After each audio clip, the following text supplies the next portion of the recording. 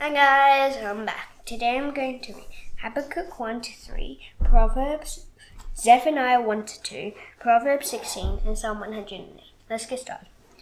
This is a prophecy that Habakkuk the prophet received from the Lord. Here's what Habakkuk said. Lord, how long do I have to call out for help? Why don't you listen to me? How long must I keep telling you that things are terrible? Why don't you save us? Why do you make me wash while people treat others so unfairly?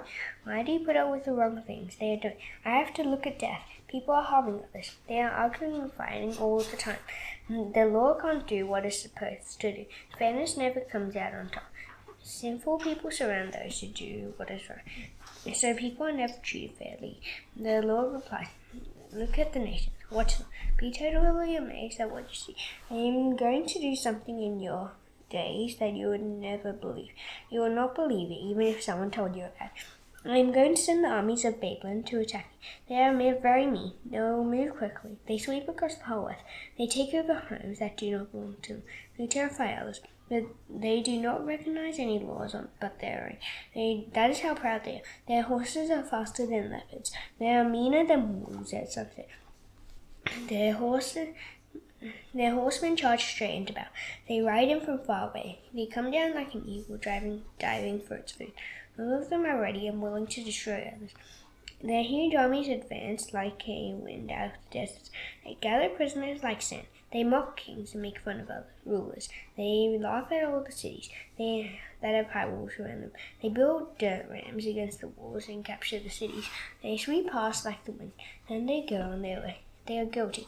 They worship their own strength. Lord, haven't you existed forever? You are my holy God. You will never die. Lord, you have appointed the Babylonians to punish your people, my rock. You've chosen them to judge us. Your eyes are too pure to look at what is evil. You can't put up with the wrong things people do. So why do you put up with those who can't be trusted?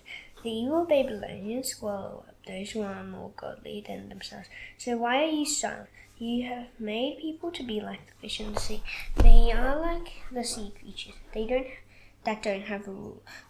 The evil Babylonians pull all of them up with hooks.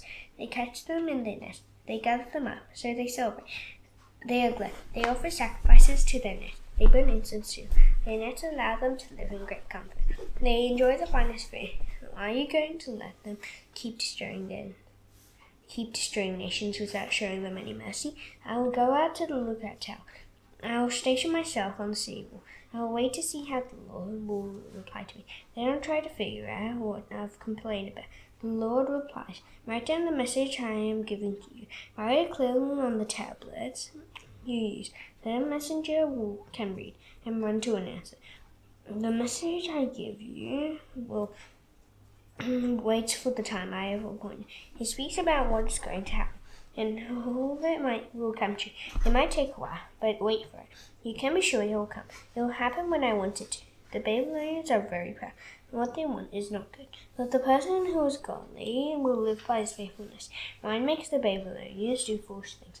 They are proud. They never rest. Like the grave, they are always hungry for more. Like death, they are never satisfied. They gather all the nations to themselves. They take all those people away as prisoners. Won't those people laugh at the Babylonians? Won't they make fun of them? They'll say no. They'll say to them, how terrible it will be for you who pile up stolen goods. You get rich by cheating others. How long will this go on? Those you owe money to will suddenly rise up. They will wake up and make you tremble with fear. Then they will take away everything you have. You robbed many nations, so the nations that are left will rob you. You have spilled human blood. You have destroyed lands and cities and everyone in them. How terrible it will be for the Babylonians. They build their kingdom with money that they gain by cheating others. They have tried to make the kingdom as secure as possible. And after all, they do not want to be destroyed. They have planned to wipe out many nations, but they have brought shame on their own kingdom. So they must pay with their own lives. The stones in the walls of their homes will cry out, and the wooden beams will echo that cry. How terrible it will be for the Babylonians. They build cities by spilling the blood of others.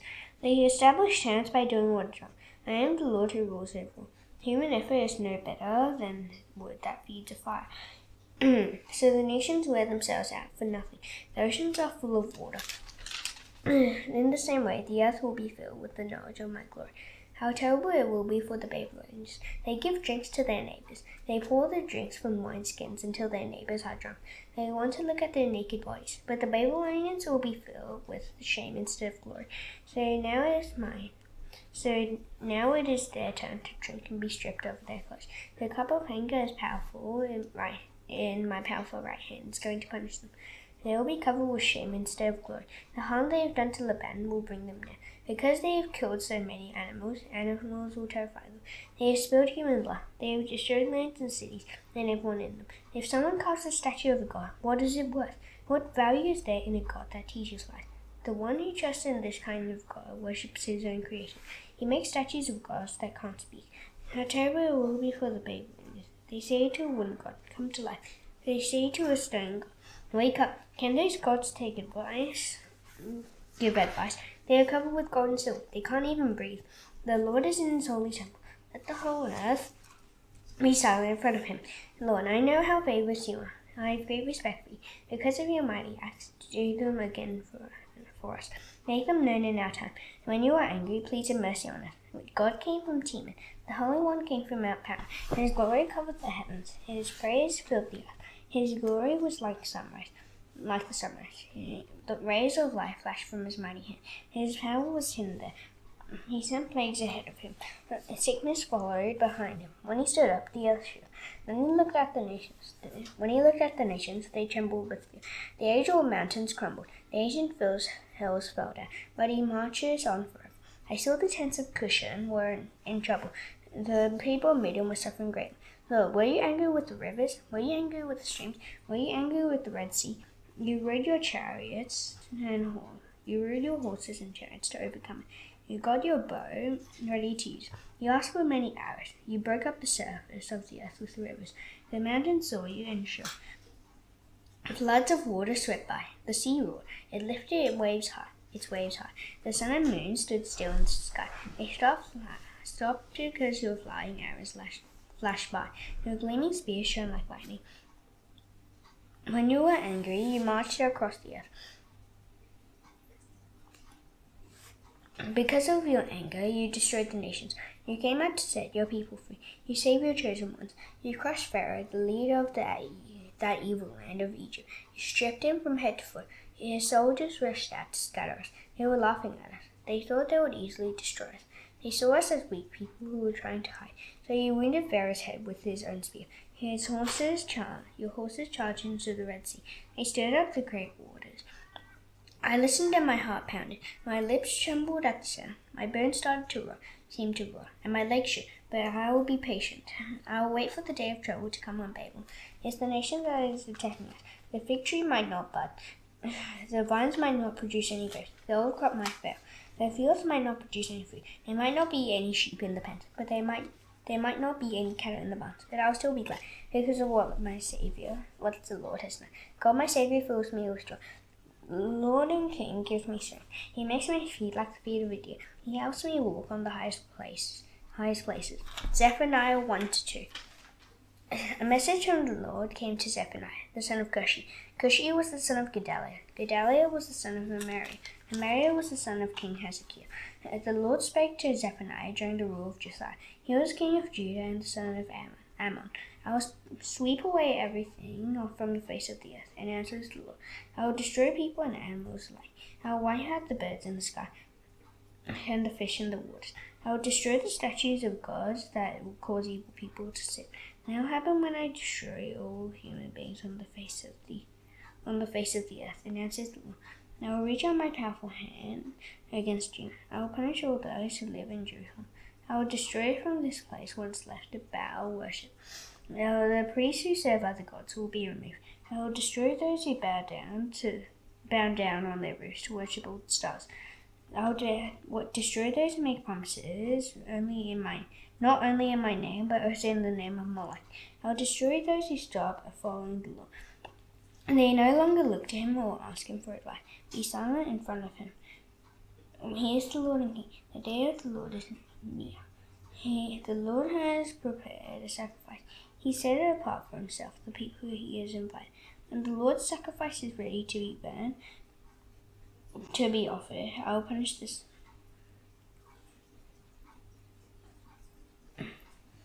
I will punish the officials and the king's sons. I will also judge all those who follow the practices of other nations. At that time I will punish all those who worship other gods, and they fill the temples of their gods with lies and other harmful things. At that time people at the fish gate in Jerusalem will cry out, and assist the Lord. So all those at the new court, the buildings on the hills will come crashing down with loud noise. So cry out, you who live in the marketplaces. All your merchants will be wiped out. Those who trade in silver will be destroyed. At that time I will search Jerusalem with lamps. I will punish those who are so contented. They are like wine that has not been shaken up. They think, the Lord won't do anything. He won't do anything good or bad. Their wealth will be stolen. Their houses will be destroyed. They will build houses, but they will not live in them. They will plant vineyards. But they will not drink the wine they produce. The great day of the Lord is near. In fact, it is coming quickly. The cries on that day are bitter. The mighty warrior shouts his battle cry. At that time I will pour out my anger. There will be a great suffering and pain. It will be a day of horrible trouble. It will be a time of darkness and gloom. It will be filled with the blackest clouds. Trumpet blasts and battle cries will be heard. The soldiers will attack cities that have forts and corn towers. I will bring great trouble on all people. So they will feel their way around like blind people. They have sinned against the Lord. Their blood will be poured out like dust. Their bodies will lie rotting on the ground. Their silver and gold won't save them. On the day the Lord pours out his anger, the whole earth will be burned up when his jealous anger blazes out. Everyone who lives on earth will come to a sudden end. Gather together, you shameful nation of Judah. Gather yourselves together. Come together before the Lord's judgment arrives. The day of the Lord's judgment will sweep in, like straw blown by the wind. Soon the Lord's great anger will come against you. The day of his wrath will come against you. So look to him, all you people in the land, who worship him faithfully. You always do what he commands you to do. Continue to do what's right. Don't be proud. Then perhaps the Lord will keep you safe on the day he pours out his anger on the world. And Gaza will be deserted. Ashkelon will be destroyed. Ashdod will be emptied out at noon. Ekron will be pulled up by its roots. How terrible it will be for you, Kohathites, who live by the Mediterranean Sea. This year the Lord has spoken against you. What happened to Canaan will happen to you. The Lord says, I will destroy you. No one will be left. The land by the sea will become grasslands. It will have wells for sheep. It will have wells for shepherds and pens for flocks. That land will belong to those who are still left alive among the people of Judah. They will find grasslands there. They'll take over the houses in Ashkelon and live in them. The Lord their God will take care of them. He will bless them with great success again. The Lord says, I have heard Moab make fun of my people. The Ammonites also laughed at them. He told them that bad things would happen to their land. So Moab will become like Sodom, and this is the Lord who rules over all. Ammon will be like Amorah. Weeds and salt pits will cover those countries. There will be dry and empty deserts forever. Those who are still left alive among my people will take all their valuable things. So they will receive those lands as their own. And that's just as sure as I am alive. The Lord is the God of Israel. Moab and Ammon will be judged because they are so proud. They made fun of the Lord's people. They laughed at them. The Lord who rules over all will terrify Moab and Ammon. He will destroy all the gods on earth. Then distant nations will bow down to him. And all of them will serve him in their own land. The Lord says, people of Cush, you too will die by my sword. The Lord will reach out his powerful hand against the north. He will destroy Assyria. He will leave Nineveh totally empty. It will be as dry as the desert. Flocks and herds will lie down there. So creatures of every kind. Desert owls and screech owls will rest on its pillars. The sound of their hooting will echo through the windows. Their doorways will be full of trash. The cedar beams will be shouting. Nineveh was a carefree city. It lived in safety. It said to itself, I am the one. No one is greater than I am. But it is being destroyed. Wild animals make their home there. All those who pass by laugh and shake their fists at it. Proverbs 16.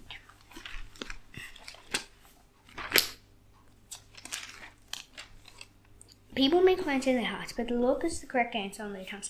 Everything a person does might seem pure to them, but the Lord knows why they do what they do. Commit to the Lord everything you do, then He will make your plans succeed. The Lord works everything out to the proper end, and even those who do wrong will make for a day of trouble. The Lord hates all those who have proud hearts, but you can be sure that they will be punished.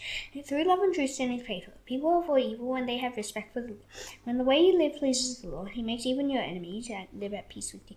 It is better to have a little and do right than to have a lot and be unfair. In the higher hearts, human beings plan their life, but the Lord decides where their steps will take them. A king speaks as if his words come from God, and what he says does not turn right into wrong. Honest scales and balances belong to the Lord.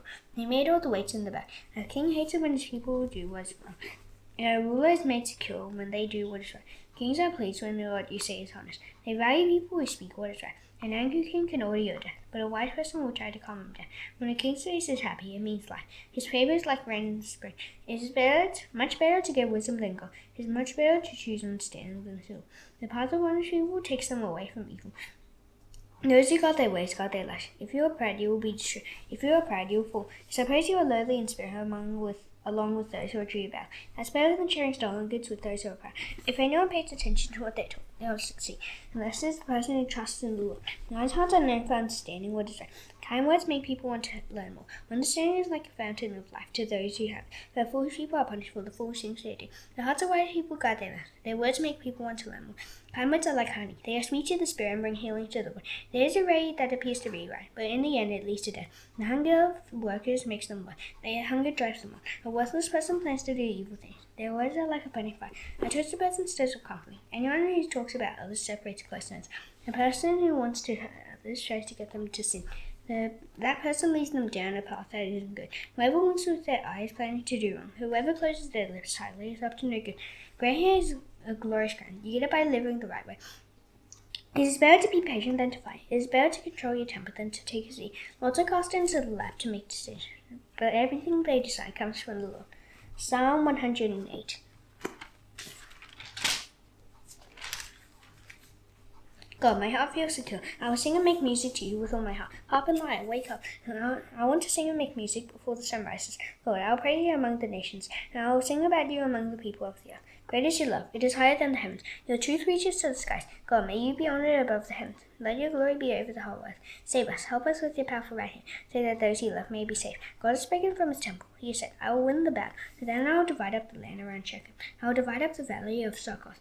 Gilead belongs to me, and so does the land of Manasseh. My frame is strong strength. It is like a helmet for my head. Judah is the royal tribe. It is like a ruler's scepter. Moab serves me like one who washes my feet. I toss my sandal on Edom to show that I own. I shout to fierce steer that I have won the battle. Who will bring me to the city that is high walls around? Who will lead me to the land of Edom? God, isn't it you, even though you have now turned away from us? Isn't it you, even though you don't lead our armies into battle anymore? Help us against our enemies. The help people give doesn't amount to anything.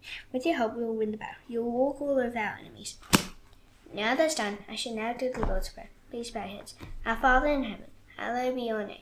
Your kingdom come, your will be done on earth as it is in heaven. Give us today our daily bread. Forgive us our debts, as you also have forgiven our debtors. Lead us not into temptation, but deliver us from the evil one. For yours is the kingdom, and the power, and the glory forever. Amen. See you tomorrow. Bye.